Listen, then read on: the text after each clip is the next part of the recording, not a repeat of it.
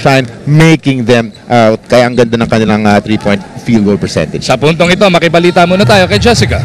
Unang-una, dalawang bagay ang pinag-usapan ni Coach Yang Giao sa halftime. Sabi niya, they're giving up, no, they're not making their free throws. Sabi niya, that's something they can do something about, and he wants to be able to remedy that. Number 2, they have too many turnovers. So, alagaan pa nila ng...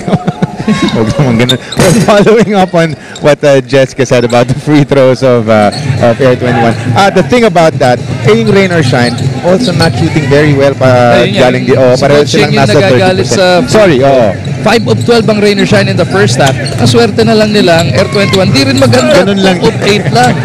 Can you imagine if one of these teams starts shooting within 5 points? That's the time.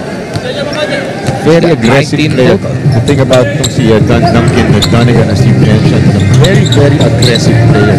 Very nice to watch. Lee losing that leather. Cortez, who only came up with 2 points in the first half. No, problema, 1 of 5 shooting pa lang siya. 5 beses pa lang tumitira. Yun na nga partner. Hindi na bali yung he's not scoring heavily. Pero yun na nga yung mention mo. He has a number of steals. Umi-rebound pa siya. I think he has 5 or 6 boards. Ang laking bagay para sa kanyang opponent. And he really looks to pass. Nagpa-facilitate talaga siya para sa kanyang opponent. Ito ayaw nilang mangyari. Itong Air21 Express. Yung nangyaring parang walang dribble na basic pass break. Itong rain or shine. Yung binabanggit ni Jessica, nagagalit si Coach Franz because they have been outworked, or they were getting outworked, especially in the second quarter. Kaya-kaya abutan yan. Ang problema niya, 4 of 11 lang siya from the free throw line after that make. Pero good sign, nakapasok siya ng una niyang tikada dito sa third quarter. Can you imagine if he improves pa to at least about mga 60s or 60% or more sa game na to, no? I think shooting ba a little over 60%. Kinyahan kasama si Nasyundong. Lee. Yes, 4 fouls. Pero he's also magaling na magandang average niya sa steals. Kaya talagang expecting na sumundot din si Winnie. Yan ang nabansagang snatcher ng PBA, no? Si paring Winnie Arboleda. At hindi po totoo na siya yung nasa radyo ngayon na si Chicky Reyes. Magkaibang tao po yan. Awig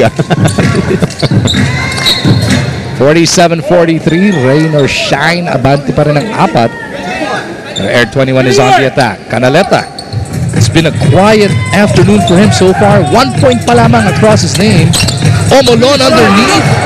Everything but the shot, Judge. They're going to have to finish shots like that. He was set up very well. Oh, look at Jaire take it to Canaleta. Pero Nino doing enough to bother that layup. Gusto bumawi sa kabilang dulo. Nino goes glass. Sobra nga lang. Again, expecting some points. Itong si Coach Franz Pumaren from KG Canaleta, hindi siya nakaka-finish. Face up. Shundov mintis kontra kay Donegan. Tumatakbo ang Air21. Arboleda looking for Donegan at the post. Offensive foul. There was that movement, pero para kay Donegan, medyo manipis daw yung tawag niya. Nandoon naman yung awit talaga. No? The thing is, kailangan talaga mapunta mo sa likod yung defensive na tao pagka-seal or pagka-post ng ganyan. Paulie, very solid first quarter for himself. Nakaupo na siya halos buong second. Lee pa rin. Ayaw talaga. Pero rain or shine with a third crack at the basket here. Kinyahan kontra Canaleta. Tutulong si Cortez. Kinyahan, turnaround jumper, bitin. Defended very well by KG Canaleta. Ang hirap din kasi may isang tao pa nandun si sideline inbound para sa Air21.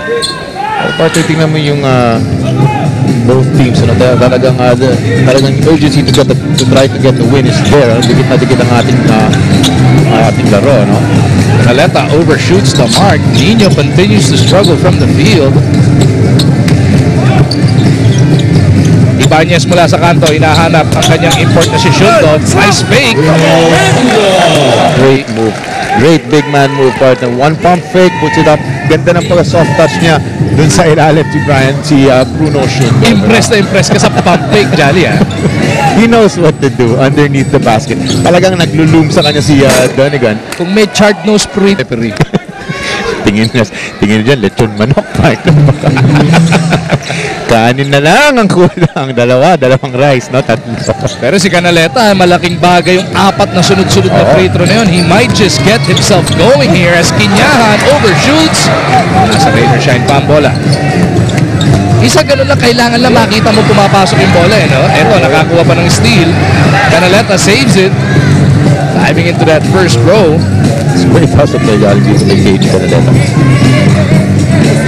Donegan against Shundov. Gets it out. Cortez for 3. Kay Mike Cortez, partner. At ganun-ganun lang, lamang na ang Air21, 50-49. How will Rain or Shine respond? The urgency to get that 5th win para dito sa Air21 is Nice pass! Lead! Papunta kay Kinyahan. ganda ng kanilang high-low. Si Bruno Shundov is just waiting sa 3-point area because he's been making 3-pointers. Meanwhile, operating very well naman sa ilalim. Itong si JR Kinyahan. Cortez to Donegan.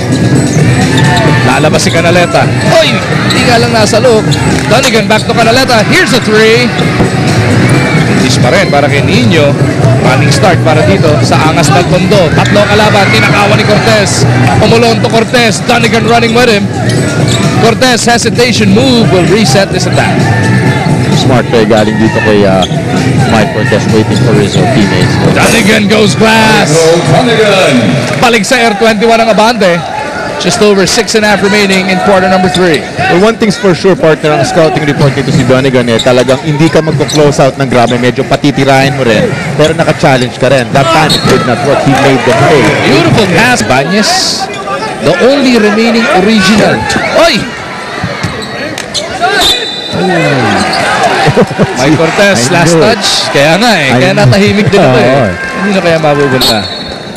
Pero ito si Jair nga, nag-iisa na lang na natitira mula nung pumanek ang well-coached Rain or Shine well-best franchise sa PBA. Siya na lang yung kasama nila dyan. When we thought he might get a shooting going, pang-apat na personal foul ang nabulot niya.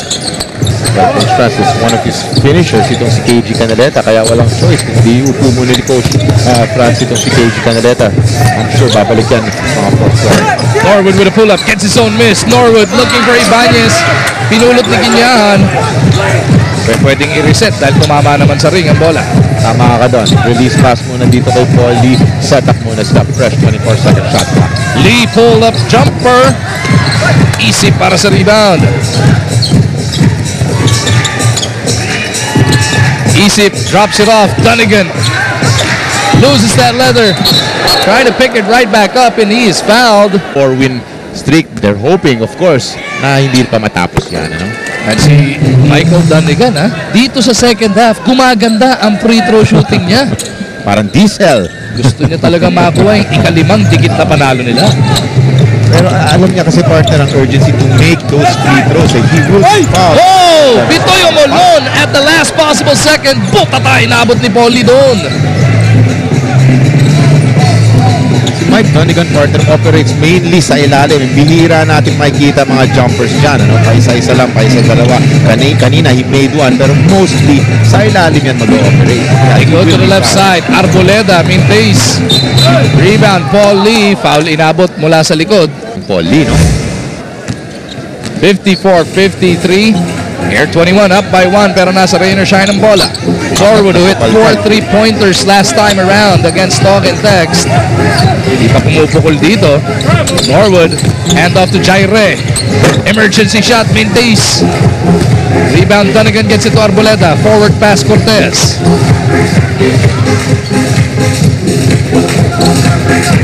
Cortez kontra dito kay Norwood, picks up his dribble. They get it over to Donegan. Biglang Bebuelo. Donegan goes reverse. Is fouled by Bruno Shine. Wanting to tie Alaska. Wanting to tie Alaska at the top of the team standings. Bakit po importante yung ibabaw? Top 2 will be twice to beat pagdating ng playoffs, Johnny. Tama yun, partner. At syempre, pagka nakakuha ng panalo, like what you were saying, itong Air21, they're going to 6-5. Oh, si Cortez makes him pay with a technical free throw make, that is. Yan naman, apat na abante ng Air21. Shundov upo muna, Belga nasa sahig para kay Coach Chiangia. Donegan loses it to Jervy, pero pati braso daw kasama. Yan. He continues to improve here in the second half. Malaking factor yan para sa kupunan ng Air21. Binanggit mo na kanina, sino ang unang makakuha ng range from the free throw line? Malamang magandang kalalagyan. Tama ka doon, partner. Yun na nga, kasi siya. Oh! Volley! Nagigisuki ng Air21. Sa butataan dito, here's a 3. Menor. Mentis. Donegan underneath with no shoot dog. No problemo. Para dito kay Team Dundon. Coach Franz Pumaren has a gem of an import partner. Getting that defensive board again and a putback. Tinabla na ng Air21 yung biggest lead of the game na naitayo ng Rainer Shine at the half, 7 points. Jerby from the outside, long two is good. Back in the day, you'd give that to Jerby, you let him shoot that. Pero ngayon, hindi na pwede. You have to have a hand in the face dito kay Jerby. Donegan kontra Belga, kick out pass, Cortez for 3. No, rebound Jaire, taps it away from Isip. Rainer Shine will be on the attack. Norwood inihingi kontra kay Cortez. Gabe wanting to use his height against the Kuka. Tutulong si Donegan. Here's Jerby once again. Same spot, different result. Norwood trying to slap it, and they will retain possession. 21 up by only 4 points now as Jeff Chan rattles out the second. Coach Yang playing all Filipino here dahil sunod-sunod na foul nga napulot ng kanyang import na si Bruno Shundo. Mahirap na, medyo lumalamig na yung kanyang shot bunch of 3-pointers. So medyo napakanawala na yung part. Donegan cross court to Minor. No. Belga with a rebound. Nauna si Chan.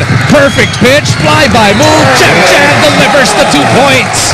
Credit that to Bo Belga, partner. Beautiful pass, as you said, over the head of itong si paring Winnie Arboleda. Ganda naman ng pump fake again. Itong si Jeff Chan with a nice finish. 60-58. Rainer Shine now within 2. The Air21 goes to Donegan. Kick out pass. Isip. Isip in trouble. Hand off pabalik kay Donegan. They go to the other side. Minor from the baseline. And he drops the deuce. Michael Donegan knows Ogie Minor can make those 3-pointers. Attacks the basket. Nakita niya a wide open Minor sa right flank ng court. 3-pointer for Minor. Belga surveys. Gets it to Jaire. Lidi Discarte. Chan. Step back pass. Jerby back to Chan. Somebody's got to shoot.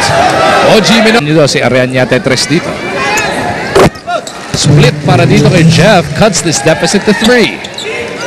Just over a minute and a half remaining sa quarter number 3. Chu will be hounding etong si Mike Cortez. Isip faking that handoff. Pupunta kay Ritualo. They swing it to the left. Donegan at the post goes cross court. Cortez for 3. No. Nice box out by Belga on Donegan. Tama ka doon, partner. Talagang na-plant na. Hindi nakagalaw si Donegan that time using his weight. Itong si Bo Belga. Chan, nakita si Jerby. Nice fake! Oh, Mintis ka lang. Magagalit sa'yo si Escobar niyan. He got Mike Donegan out of the way pero hindi pa rin niya na-finish. Itong si Jerby Cruz. 62-59. Air21 wanting to add to this 3-point lead. Arboleda gustong matakin ang rookie na si Chris Chu. They go to Isip, short stab. Isip delivers. Mark Isip rarely misses those 10-12 footers, partner. At nagkakainatan na dito si Belga at si Donegan.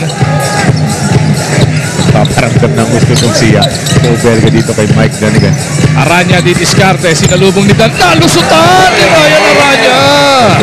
Aranya, no? Oo nga, partner, splitting about a couple of defenders. Etong si Aranya able to finish with yung kanyang strong hand, left hand.